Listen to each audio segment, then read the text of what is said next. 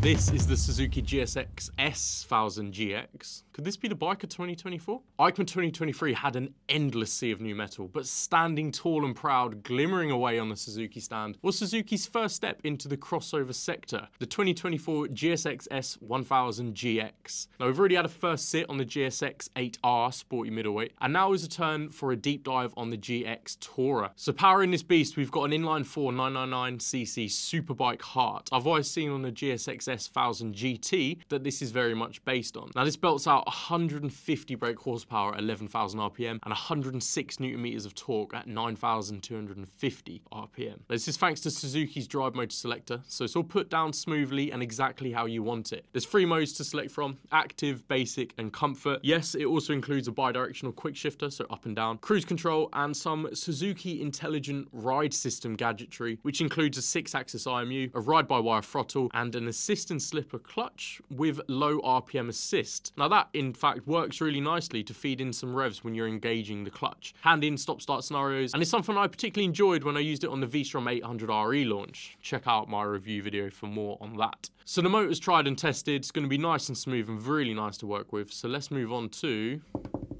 the electrics. There's plenty here, but let's dive in a bit further to the electronic gadgetry on hand. The 6-axis Bosch IMU feeds the semi-active electronic suspension and 7 stages of traction control, which integrates lift control and the new roll torque control. As I say, it's a new debut there, and it steps in to adjust the torque according to the bike's lean angle based on the traction control setting. Very smart indeed. The smart IMU also works with the lean angle.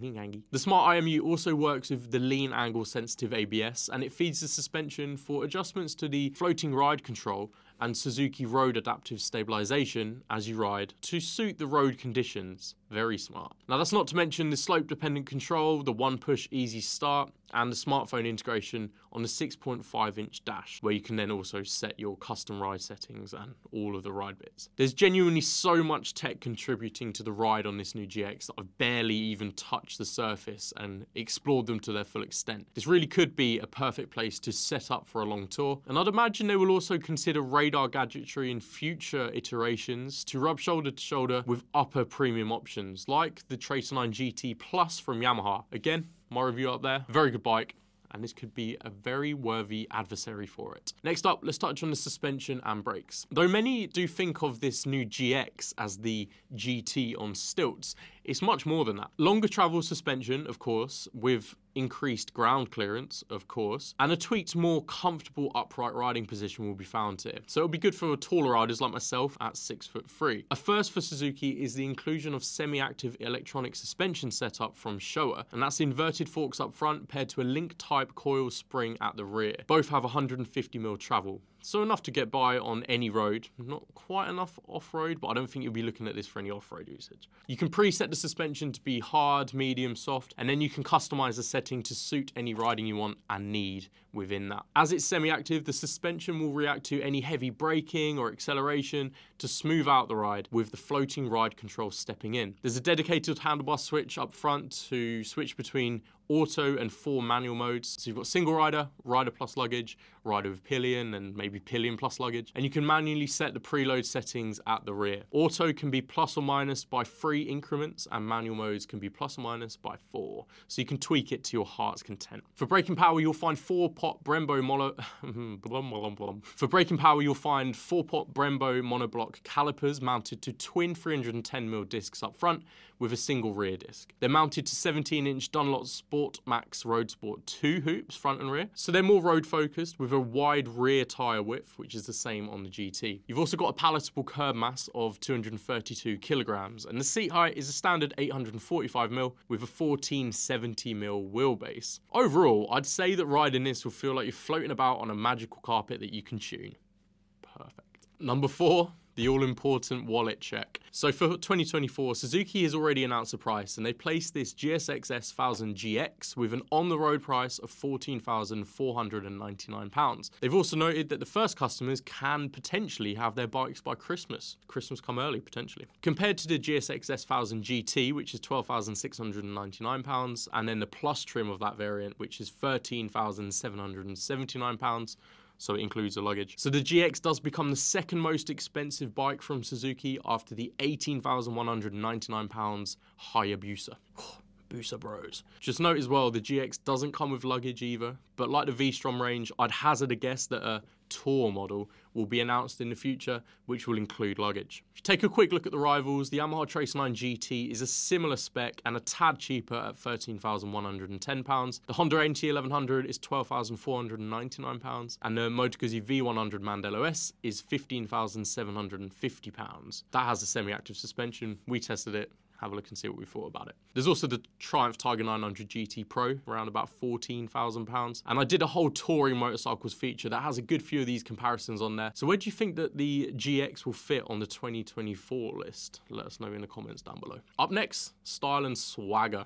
Due to land in three colours, Suzuki's trademark metallic Triton Blue, the glass sparkle black, and a new pearl matte shadow green. My personal favourite is the green. I think it looks really nice, especially in person, though the silver fairings look a little bit nicer in black. So if it was the green with black fairings, I think that would look really nice. Up front, you've got the stacked LED headlights as well. And overall, the style on this bike is similar to the GT, but just looks a little bit taller and more filled out. So this GX style for me is spot on. You'll also notice it's the same twin spar aluminium frame with an aluminium swing arm, as you'll also see in the GSX-R range. And you've got a lightweight subframe that you'll recognise from the GT model as well. And judging from first reactions, it appears that many touring riders have had their heads turned by this, whether it's seasoned journalists or just seasoned touring riders or just your average passerby. I do have to agree, other tour models will be given a run for their money here, in my opinion. Number 6, Tour de Force.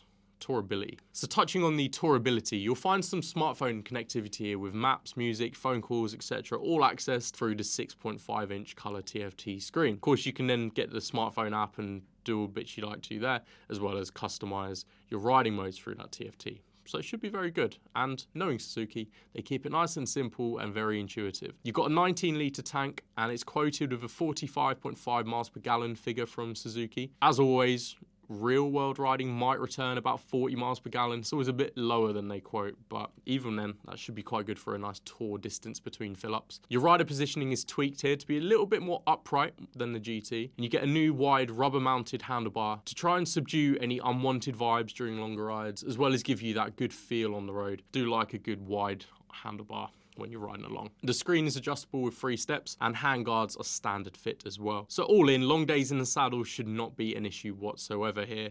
And you can switch on the cruise control and munch down the motorway miles just to get to your destination. A quick note on the panniers, you've got 36-litre panniers as an accessory fit option, and the full touring gear is no doubt going to be available as OEM parts. So I'm talking top boxes and heated grips, and all of the Suzuki accessory catalogue is no doubt going to be available here as well. You could also, as I say, just wait for a tour model and see what sort of pennies you can save by including the panniers and the top box, stuff like that, in a GX Tour. So number 7, final thoughts, just a few of my thoughts to round us up. Now this was by no means a surprise model. It had been teased and expected for a long time, but the final product here really does put the cat amongst the pigeons. Price-wise, it's not the cheapest out there, but it did cause an almighty stir when it was revealed to the eicma crowd this year. Especially myself and Felix, we were pretty much wowed by the GSX-8R and then this to follow. Good stuff. Initial reactions have been very interesting, and given it's working from an established framework with some impressive tech thrown in here, the GSX-S1000GX could be a proper touring option straight out of the blocks. Very interested to see how this one does in 2024. Hopefully we can get our hands on this as soon as possible and let you guys know what we think. So could this be the motorcycle of 2024? Drop a comment down below and let us know what you think. Let the debate in the comments begin, and we'll be eagerly seeing what you guys have to say about this GX. Do hope you love the lowdown on the Suzuki GSX-S1000GX. Stay tuned and subscribe for more 2024 content from eicma and beyond. If you rate the bike, hit the like button. Really appreciate it if you do.